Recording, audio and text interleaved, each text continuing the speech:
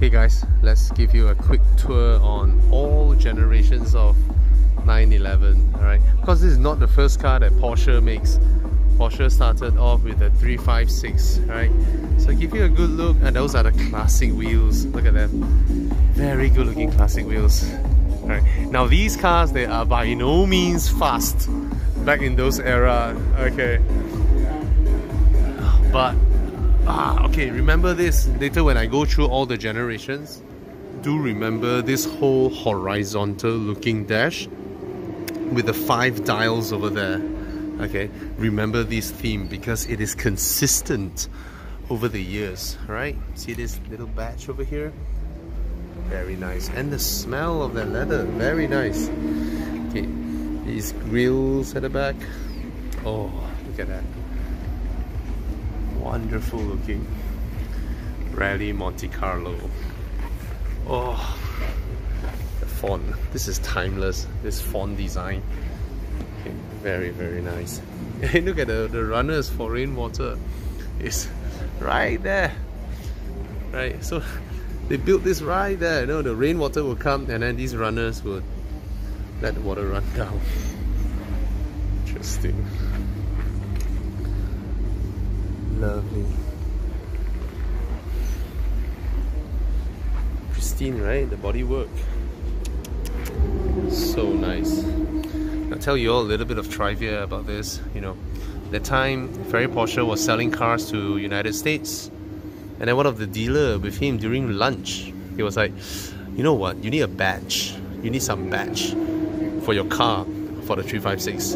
And Ferry Porsche just took out the serviette on the table, and straight away he used his pen and draw this logo out.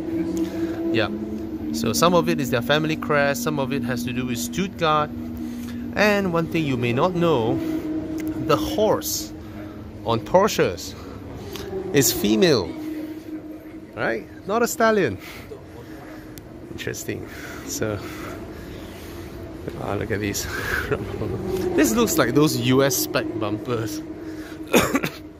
Can't be sure, but this is the era where people built bumpers to be used. Okay, great in France because in Paris or Paris, people use their bumpers to push cars around when they park. Alright, so that's somehow called a F model, G model, and that's where we start the 964 or 930 era. Okay, this is right hand drive. You see the consistency with the dials. The 5 dials are there, the horizontal dash is over there. Right, and it has always been. And you can put your kids at the back. That's the beauty about Porsche 911s. Now, let me explain a little bit about Europe in the 60s and 70s. In the 60s and 70s, the typical family car in Europe is a small hatchback with 2 doors, and there are 4 seats inside. Okay, the typical family car, be it a Fiat Cinquecento or a Mini, you know, they all comes with 2 doors and little seats behind, and the kids would just climb to the back, or any friends or family. It's a normal thing in Europe back then.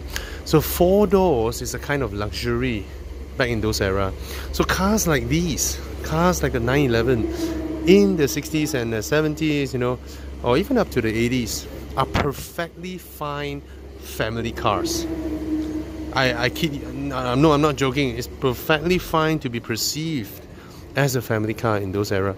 We have a large boot up front and then the engine at the back. Okay, now this 964, only the turbocharged model is called the wait, I may be wrong. Maybe I don't know whether it's the turbocharged one is called 964 or the turbocharged one is called 930. Yeah, the turbo one is called 964. The non-turbo one is called 930. That is the huge wing with the integrated radiators up front. Okay, this gives the classic Porsche look. I think these 2 generations really established that classic Porsche look. You know, I mean, back then it looks like a squashed Beetle, right? Especially the 356. And then now with this classic, iconic silhouette with this wing at the back, anybody can tell it's a Porsche. And if you do not know, this whole piece is soft touch. It is soft touch, this entire piece. rubber spoiler, right? Imagine how heavy it is. Right. So and then the theme continues. Look at that. Very nice looking dash. In fact, this is the dash that I preferred the most amongst the generations. I mean, the 930 and the 964 dash is the one that I like most. 993s, their value is going up like mad now, okay? Yeah, 993s. This is like the last generation of air-cooled Porsches, okay? After that, they went to water-cooled, okay? Very, very nice interior as well. You know, this has a strong 90s feel to it, so it's nice. You get modern touches, right? Lovely leather, soft Napa leather inside. And then you get a little Porsche logo patch there on the handbrakes. And it smells good. The car smells good. The car looks good. You know, lovely design too at the back. Yeah.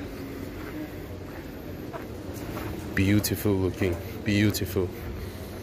So after this, they went to the most hated of all 911 generations, the 996. Not only they have that teardrop shape, or like a fried egg, right, where the yolk got burst. They also went to water cooled in this one. And this car, right, for non-Porsche aficionados, sometimes you glance one without the wings, without everything, right? You would have thought you looked like you were looking at a Boxster with a hard top on it because they look so similar. This is also the era whereby Porsche was saved by Wendelin Wiedeking. Okay, this is the era whereby the new CEO who came into Porsche, he saw the state of Porsche is in, almost a bankrupt company, and he spearheaded the Boxster, right? And the Boxster has that little teardrop design. So does the 911. And this is the era whereby Porsche really flipped their fortunes and really coming up from there on.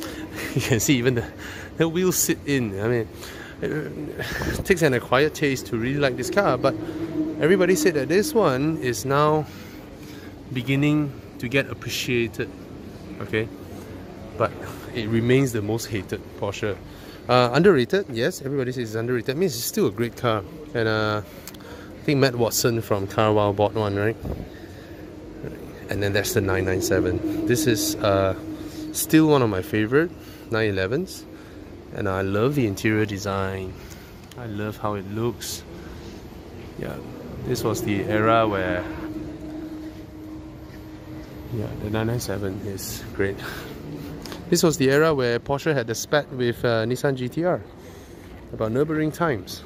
Okay, so Wendelin Wiedeking came in, launched the Boxster, and then after that, they have good financial, and then they went on to the Cayenne, and the rest are history. Porsche is now one of the most profitable car companies in the world, with the most advanced technology, manufacturing and all that.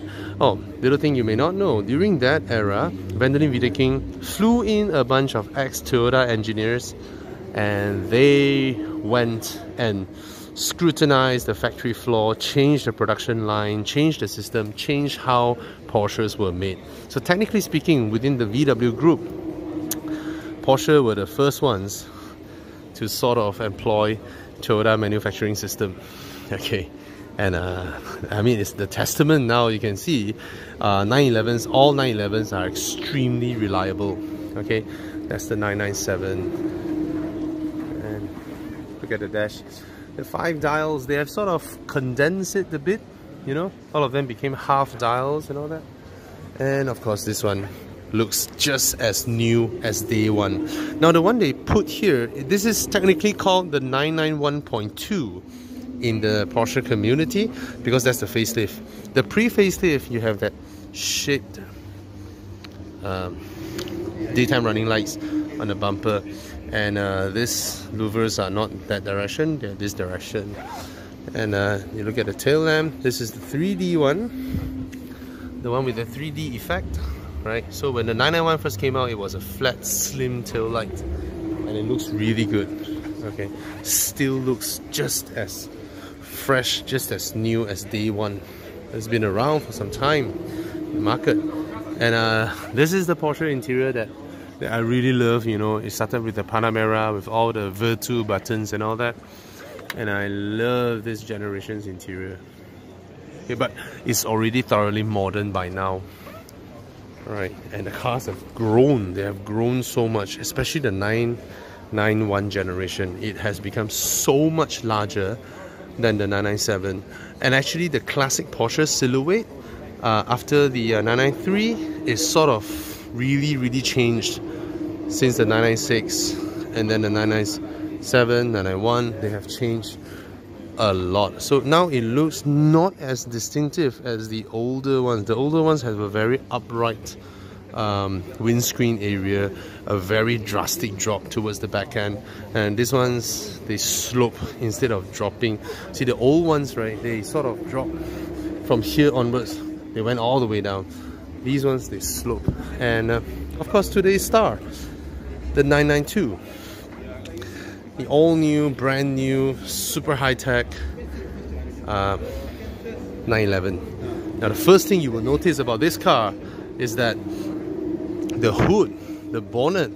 See, Porsche always have this classic, look at the bulge on the headlamp, the bulge on the headlamp, the bulge on the headlamp, the bulge, right?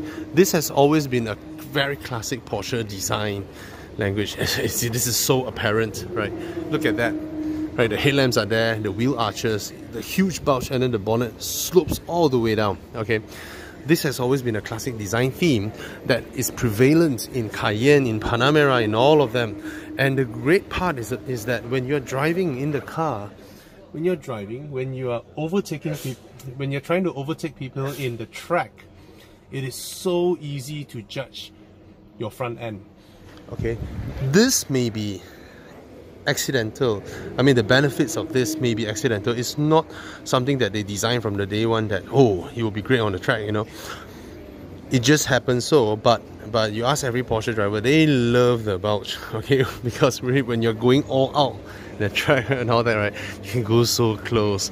I mean, for us non-professional drivers, so they ease it, still there, very much less so now. Now the whole hood, the whole bonnet has bulged up. You can barely see the bulge. It is still there, but it's no longer so significant. And they have those lines running on the hood now, and this is one cut line across, one straight one. Look at this. This one is still very pleasing to the eye, whereby the bonnet runs on that way. Okay, so this one is like, it bulges up already, and then they squared off the bottom part. Look at these. So this is where they house all the radars, all the advanced stuffs, the two radiators there, and then it's just horizontal, one piece. Okay, look at these new lights. They call it X-Sight. This is interesting.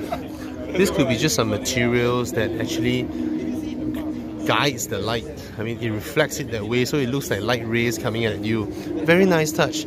And back then, only turbo models get the 4 LED lighting signature. Now, it has become a Porsche signature, not just a turbo, not just exclusive to the turbos. Right. Oh, the dash looks beautiful. I'll have a look at that later. Now, take a look at this. Interesting. This spoiler is very interesting. So this is now part of the body itself. You can hardly tell there's a spoiler hidden underneath, and then the whole thing raises up. Okay, there is a lower position where it's more straight. That one is actually in eco mode, whereby it reduces the turbulence at the back and the car becomes more slippery. Love this touch.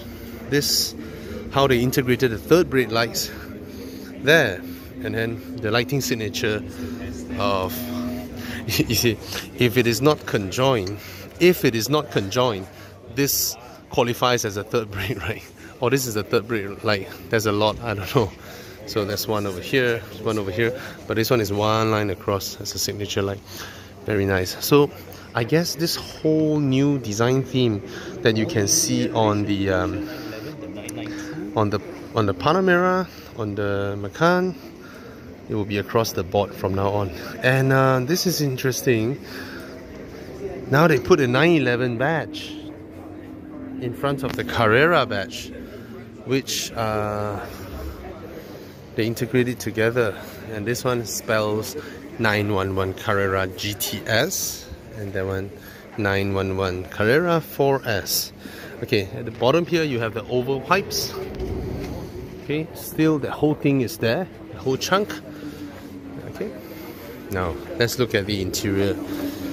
This interior is, okay, Porsche always makes magnificent interiors. Their build quality is second to none. Their fit and finish is second to none, and it has always been very clean, very nice. So they come with Burmester sound systems, and all these are nicely wrapped in leather. Okay, there's a 2-tier, and of course you can't put bottles here. Who bothers to put bottles over there, right? But the touch is fantastic. It feels really good, the interior. Now they have turned everything to digital. However, the rev counter, it is still in physical form, right? You still get a classic analog dial, which is lovely. That's a lovely touch, because they did not just turn everything into digital. So that's really nice. All right, let's have a look at this interior. So where you release the bonnet, the boot, so some skid plates over here. Now let's have a look at this interior. The inlays, now you are able to spec inlays on your Porsche. So you can see these are sort of aluminum pattern inlays, right? But I'm sure you can spec wood over there, you can spec wood over there, you can spec carbon, all kinds of stuff. The steering wheel is all new, and it looks tiny. And I like the fact, from what I see here, it has a very thin rim. Okay, let's come inside here. Now, this is where the starter is. Now you'll be wondering why Porsche never had a push start button. Okay, this is their, let me tell you this. This is a left-hand drive car, okay? And in a left-hand drive car, when you come into the car, the seat belt is on your left. Okay, if the seat belt is on your left, you come inside here. Let me show you guys this. When you step inside a Porsche, the moment you come in, you use your right hand to pull the seat belt so that your left hand twists the car. Why? This is a Le Mans tradition, okay? It is in Le Mans that Porsche kicks Ferrari's ass. It is in Le Mans that Porsche forced Ferrari to sell half of the company out to fund a car that they hope to beat the 917, which they did not. And half the company was owned by Fiat after that. So Le Mans is something that is crucial for Porsche. Why? Because when Ferdinand Piëch designed the 917, that time Porsche is a nobody. Nobody cares about Porsche. Nobody knows who they are. But it is in Le Mans, when they kick the ass of Ferrari, where Porsche gained the status they have now today. So this Le Mans tradition of twisting the engine must be kept, okay, no matter how. They won't go into a push start button. I like how they keep this tradition there. This is lovely. Alright, so the drive mode thing is still here. The steering wheel feels great, and all these will be light up when you start the car. And you can see this little gear knob now. Why? Because it is now shift by wire, and these toggle buttons all feel really great to the touch. Okay, so you have the aircon vents mounted low here, digital, but this one is still analog. Very nice. Remember the watch I showed you guys that day? Analog dials of Porsche will always have the rear part sticking out. That was shown in that watch as well. Alright, you have electronic parking brakes. This is a compartment. Hello, Shukran. Hi. Hello. Ni boleh buka tak?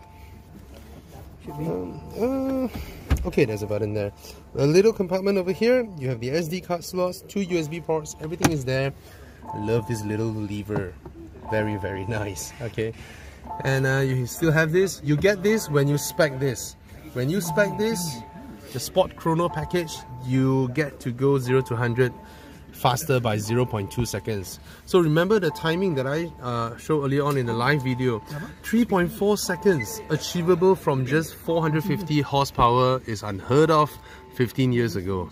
Okay, but now with technology, lovely. I'm surprised it's not a frameless rearview mirror. Now the girth of the steering wheel is the type where I like, you know. It's not like a BMW M Sport steering wheel where it's super thick, right? This is just nice. This is just nice. The size of the steering wheel is just nice, and the girth is also very nice. So that what that means is that a guy can drive it nicely, a woman as well, because like those steering wheels in a M Sport steering wheel, they are too thick for a small petite woman's hand, right? So you have the adaptive cruise control stuffs over here. This one changes your drive mode, and this one has a see-through effect there over there. Okay, they've always had that, but then now the way they integrate it is really, really nice. Right, this is a lovely interior. Okay, have a look at that. And you pull the strap. That's the rear seats for your kids. This is the reason why 911 still outsells the AMG GTS, it outsells the i8, it outsells the R8. That's the reason. Because like I mentioned just now, back in 60s and 70s, European family cars only have 2 doors. They're used to that, alright? They put their whole family in there. So technically speaking, this car can be used as a family car for Europeans. They're perfectly fine with that. That's a large compartment over here, alright? So, lovely. And the radiators are the back. Alright guys, so there you have it. This is the full walk around of 8 generations of Porsche 911s. Cheers guys.